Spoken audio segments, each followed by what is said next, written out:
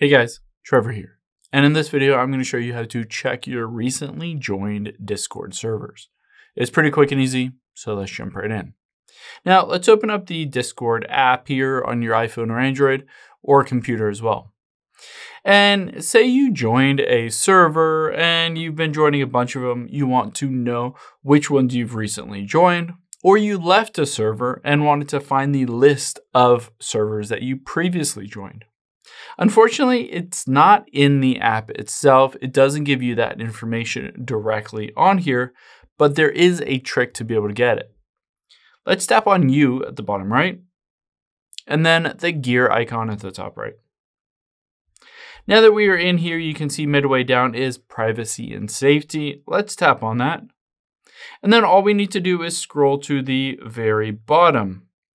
You'll be able to see at the very bottom, it says request all of my data. In my instance, I recently requested it and I can't request it again until June 13th, 2024.